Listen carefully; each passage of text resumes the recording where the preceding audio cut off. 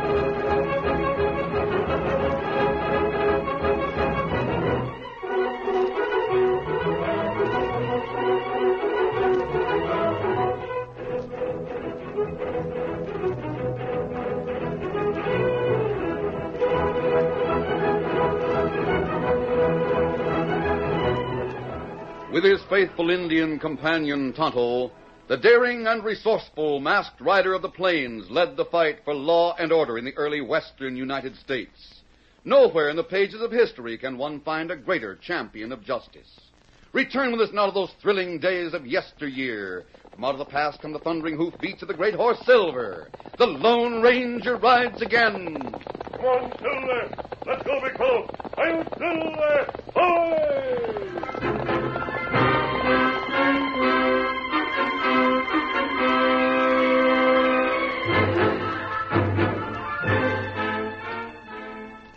Terry Hanson had been sailing a toy boat on a creek that wound through the valley. As he walked toward the small cabin where he lived with his father and mother, he suddenly saw black smoke rising straight up into the still air behind the hill, and then he saw the flaming cabin. Before the door lay the body of a man, and nearby, in a formless heap, a woman.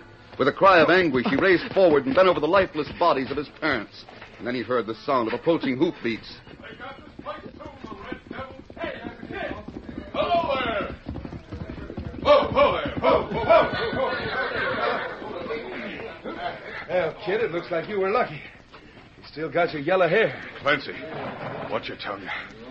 Can't you see that's his ma and pa lying there? Sorry, kid. I just meant you're lucky to be alive. What's your name, son? It's Terry. You better come with me for a spell, Terry. We'll walk over there under that oak tree for a minute. But my ma, my pa. I know, son. Don't talk about it yet. Come on, get up and walk with me. Clancy, you get things cleared up a bit. Sure. You take the kid away while I do it.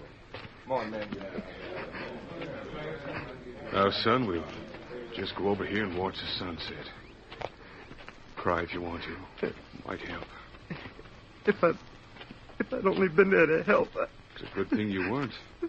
That band of Indians have burned every ranch and hut for 20 miles. Killed everyone they could lay their filthy hands on. I was at the stream about a half a mile from here, sailing my boat. If only I... Don't think about it, son. Just be thankful you're still alive. What's your name? Hanson. Terry Hanson. Well, that's a fine-sounding name. How old are you? 13. You act a lot older, even if you don't look it. Say, you know, I could use a boy like you on my ranch. If you're willing to come with me. Yeah. I guess I better do it if you want me. There just isn't anything left. All right, then it's settled then, huh? Now I'll just leave you here for a while, and I'll go back and help Clancy. When we're ready to leave, I'll call you.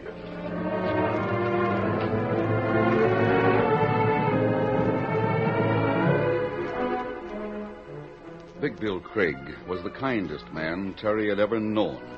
But life at the Craig Ranch wasn't easy for the boy. Big Bill was always busy, and the ranch hands were rough, hard men who delighted in teasing the small boy whose burning ambition was to be the best rider in the West. Each time the cowhands rode the wild broncos that were rounded up and put in the corral, he watched every move with burning, envious eyes. Watch him right, then! Look at that sunfish! Oh, you're telling him! He's a wild one, all right. Hey, open that gate. He's got him under control. Let him ride it out. That's it. Well, kid, seen some pretty good riding today. Of course, that's nothing to what you'll be doing in a couple of months. Maybe you'd like to try today, huh? Maybe you break your next run, no? I bet I can do it. Well, maybe we should let him try. After all, he's going to be the best rider in the world, ain't he? Well, then he better start pretty soon. What horse you want to ride, kid? Clancy, Big Bill, he will not like it if we do this. Big Bill said to let the kid do what he wants to do. Let him have a belly full of what a wild horse can do to you. You want to try, kid? Well, sure. Sure, I'll try. I'm not afraid. Want to pick your horse? I'd like to ride that yellow one. Big Bill said I could have him after he's broke. You mean the sandy-looking nag over near the fence? He's kind of gold-looking to me. Clancy, I do not think we should do this. Go on, Max Rope, and we'll have some fun. You're going to be a bronc buster, kid. Come on. Terry's heart pounded madly as he got into the saddle, while the cowboys held the big horse that trembled with fear and excitement. Let him go, Max. Run, cowboys! All thought blacked out of Terry's mind except the desperate will to cling to the back of the plunging, rearing beast beneath him. It was like riding a tornado, and every bone and muscle in his body seemed to shake and rattle. Then suddenly he felt himself leave the horse's back, and he hit the ground with a jarring thud. Get the horse, Max. I'll put the kid out. Lift. I got you, kid. Now, over the fence. Up. Get back there. Yeah, you are. Now, can you stand up? Yeah, I guess so. Your knees are a little rubbery, ain't they? No, I can stand it if I can just hold on to the fence. Well, I must say, you make a pretty bird flying through the air. Who said a man can't fly? He's not hurt, huh? Greatest rider in the world hurt? What do you mean? Oh, he make better eagle than rider.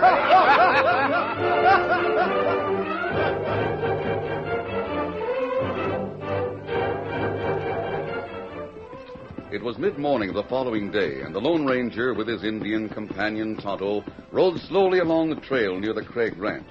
The sun was hot on their backs, and the Lone Ranger reined in his big white horse as they topped a small hill and saw the ranch buildings below. We can get water there, Tonto. That's the Craig Ranch, I believe. That one place Curly Joe not burned. Curly Joe's afraid to raid the big ranches. He and his band of Indians go after the little people with no protection. That half-breed is really a coward. Kimasabi. Huh? Look. That horse come from ranch. Him go plenty fast. It looks like a young boy riding him. He's a good little rider. Horse try to throw him. Sticking to it, though. Hey, that horse is wild. I wonder. Tonto, it's running toward that scrub oak. Come on, Silver. Get him up, Scout. Boy, can't stop it. He'll be brushed off. We'll try to catch it. The great horse Silver galloped faster and faster, with Scout at his heels, cutting across the path of the runaway horse with Terry clinging to its back.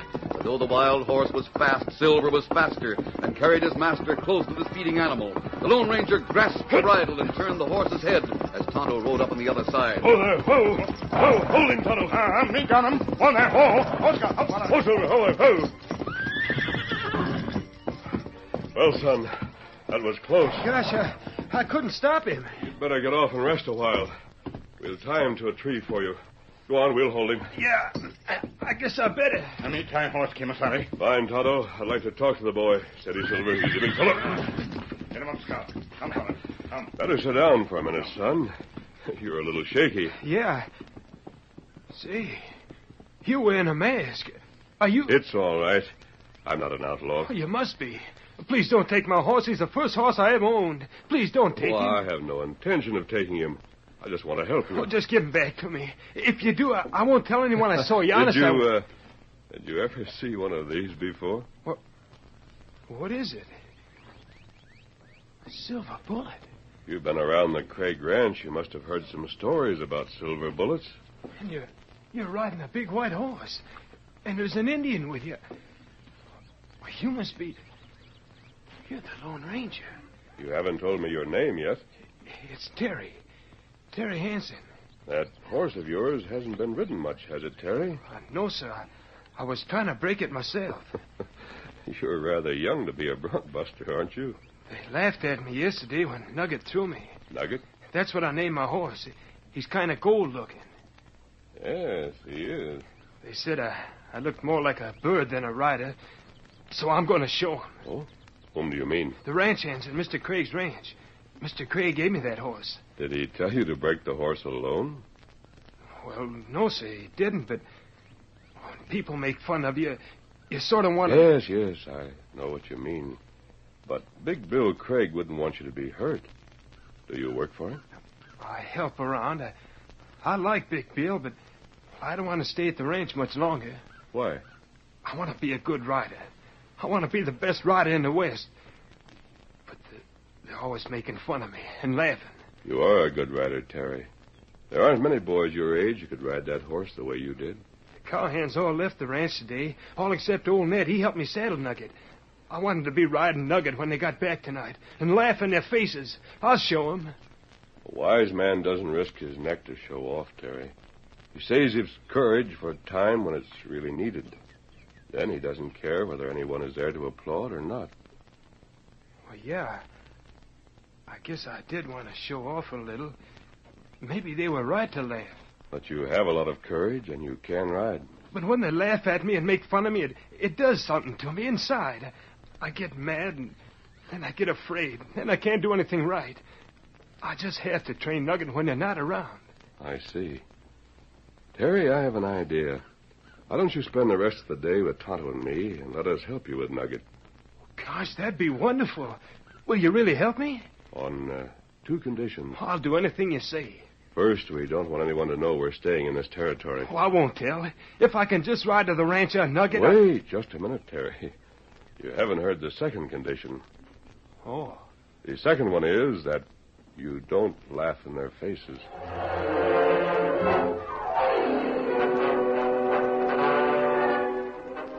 The following days were happy ones for Terry as he rode proudly over the ranch on Nugget. But the ranch hands soon discovered another way to tease him, by making fun of his horse. Then Big Bill Craig went east on business. The following day, Clancy discovered Terry packing his saddlebag. Well, kid, where do you think you're going? You and that tinsel mule going to take a trip? I don't like it here without Big Bill. I'm leaving. Oh, going to start a ranch of your own somewhere? Laugh if you want to, but I'm going to Frontier Town and get a job on the Pony Express. Big Bill said I could try it any time I wanted to. Well, I'll be doggone. Well, how do you know they'll hire you? Big Bill told me all about it. They like good riders that don't weigh much. But you're just a sniff-nosed kid. They've hired lots of young boys, and I can ride as well as any of them. You don't even know how to get to Frontier Town. Oh, yes, I do. And don't you try to stop me. Oh, I ain't stopping you. But don't blame us for laughing when you come back, begging for the job of stable boy. Terry had covered over 30 miles on his way to Frontier Town. It was noon of the second day when he stopped to water his horse at a small stream that crossed the trail. He was filling his canteen when suddenly he heard hoofs on the trail behind him, and a swarthy man stopped beside him at the stream. Hot day. Yeah, it is. Fine horse you got. Oh, he sure is. He's fast, too. You live around here? I did live at the Craig Ranch, but I'm leaving. I'm going to Frontier Town. You got a long way to go. I'll get there in a couple of days. How much you take for that horse? Oh, he's not for sale. Oh, no? Good, then I just take him for nothing. Get up. Hey, stop! Let go of that horse! Stop, I say, stop! You dirty thief! You... Nugget. Nugget!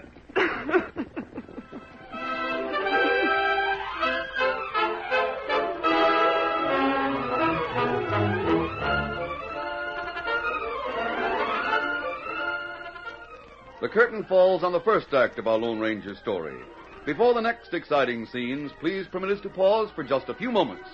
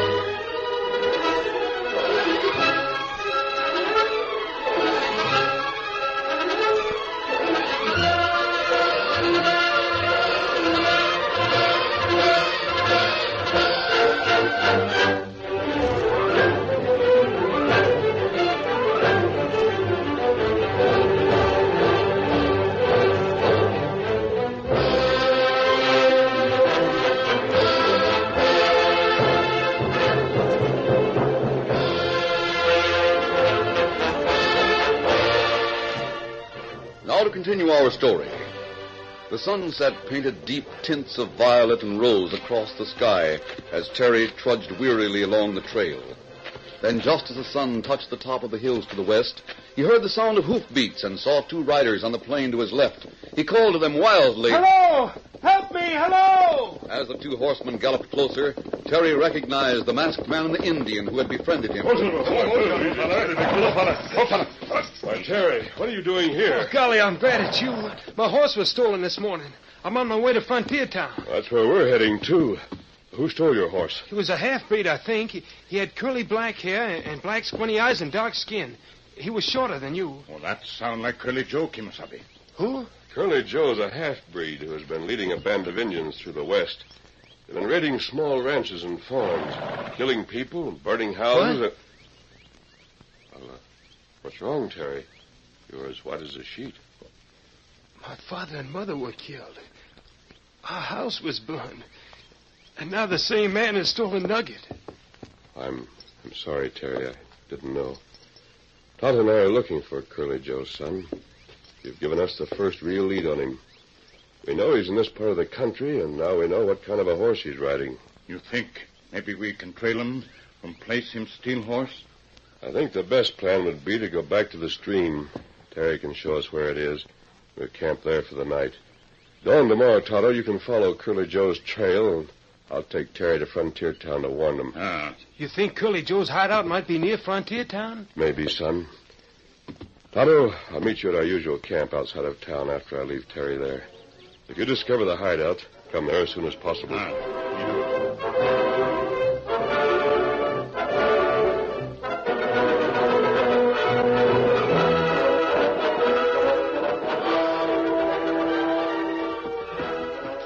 It was almost noon when the Lone Ranger stopped Silver at the outskirts of Frontier Town. Terry rode him back to the masked man on the big white horse. You can walk into town from here, Terry. People might get curious about my mask if I go any farther. Easy. I'll go straight to the express office. I tell them to send the word by Pony Express to all the towns in this territory to watch out for Curly Joe. You can give them his description. I'll do that. And maybe they'll give me a job riding one of these days. You could do it, I'm sure. But how about Big Bill Craig? He may not want you to leave his ranch. Oh, we talked that over before Big Bill left. He's gone east on business. He said I could do this any time I wanted to. But I was always welcome to come back if it didn't work out. Bill Craig is a fine man. I'll see you again, won't I, sir? I think so, Terry. After Todd and I catch up with Curly Joe, we'll come back and look for you here in Frontier Town. Maybe we'll be able to bring Nugget back to you. I wish I could help you track down that outlaw. You'll be doing your bit by warning the people about him. Good luck, son. I'll go back and wait at our camp for Tonto. Come on, Silver. I hope you catch Curly Joe. Good luck.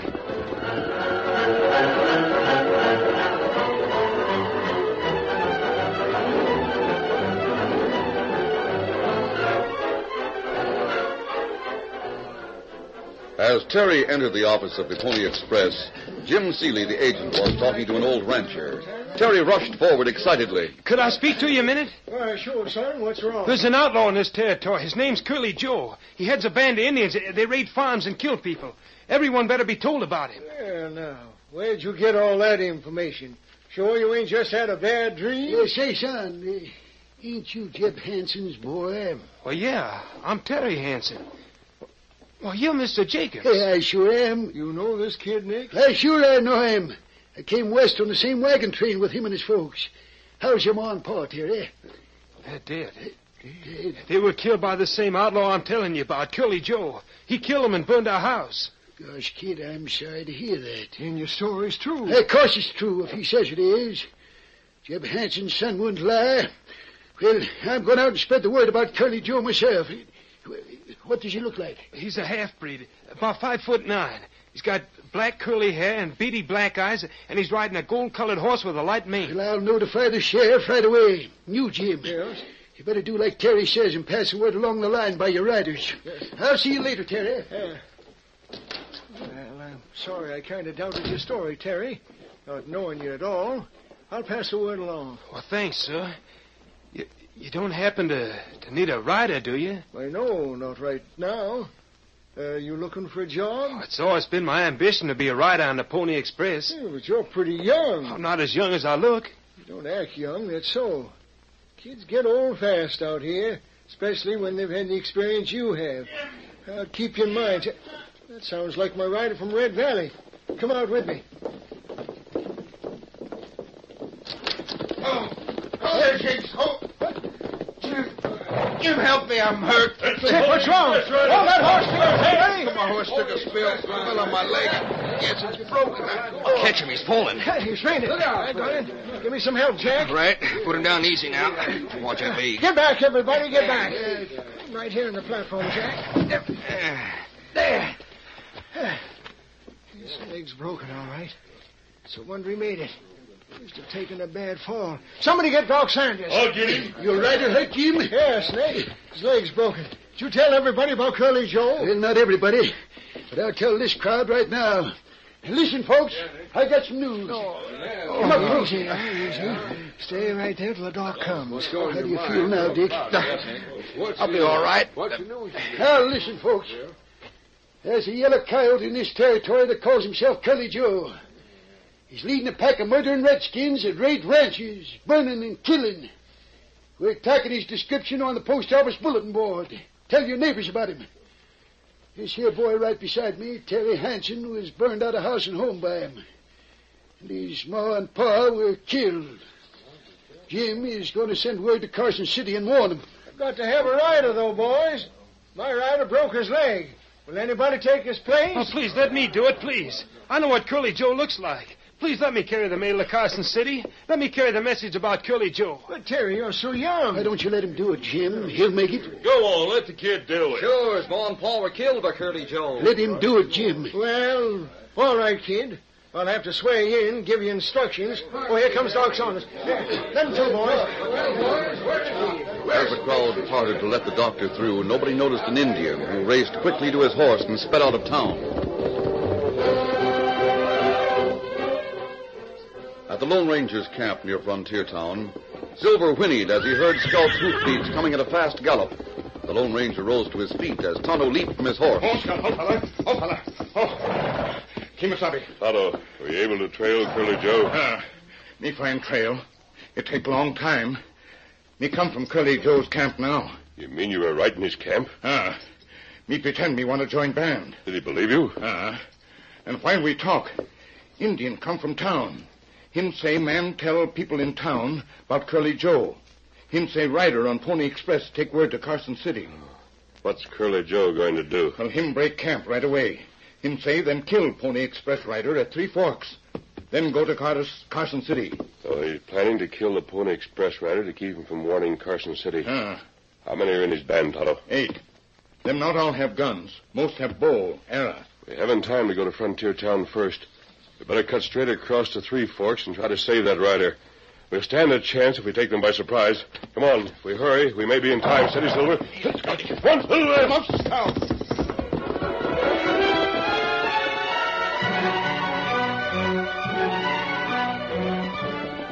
Terry's heart beat fast with joy and exultation as he galloped over the trail that led to Carson City. He was a rider on the Pony Express. As he neared Three Forks, he saw a band of horsemen coming toward the trail from the right. They were coming toward him at a dead gallop. Then Terry saw the horse that led them. It was Nugget and Curly Joe. The boy pulled up his horse and galloped off the trail, up a slope toward the shelter of some rocks. Faster, boy! I gotta get behind those riders. But just then his pony slipped and fell. Terry leaped from its back and scrambled behind the rock, where he turned to face his pursuers at the base of the slope. His gun shook in his hand as he fired. It was then that Terry saw 2 riders galloping toward the howling band below him. 4 guns blazed at once as the Lone Ranger and Tonto closed in from the other direction. The startled band of Indians scattered, leaving their leader crumpled in the dust, clutching a bleeding shoulder. The Lone Ranger leaped from his horse beside Curly Joe, who lay whimpering in the dirt, as Terry scrambled down the slope. It's Curly Joe, all right, Tonto. He's still alive. My shoulder. You drove him off. We've got Curly Joe. What? Why, Terry, what are you doing here? I'm riding the Pony Express. The other rider was hurt. I took his place. Well, I certainly didn't think you'd work that fast. Indian's all gone, Kimasabi. It's Curly Joe we wanted, Tonto. You better fix his shoulder, and we'll get him on a horse. He's going back to Frontier Town with us. He fix him. Oh, golly, I was glad to see you coming. I thought I was a goner up there behind that rock. Tonto found out that Curly Joe was going to ambush the Pony Express rider. But we didn't know it would be you. Oh, look. There's Nugget. Oh, I'm glad he wasn't hurt. That pony you were riding seems to have hurt his leg when he fell. We better take him back to Frontier Town with us. Well, Nugget is yours now, son. You can change the saddles and ride him when you carry the mail.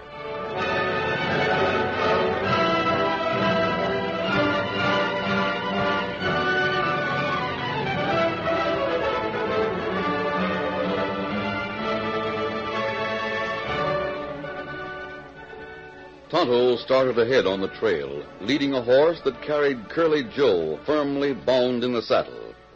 The Lone Ranger finished the job of helping Terry saddle Nugget. As he stood beside his great horse, Silver, Terry looked at him anxiously. Do you think they'll let Nugget and me stay on as regulars, as part of the Pony Express? I'm sure they will, Terry.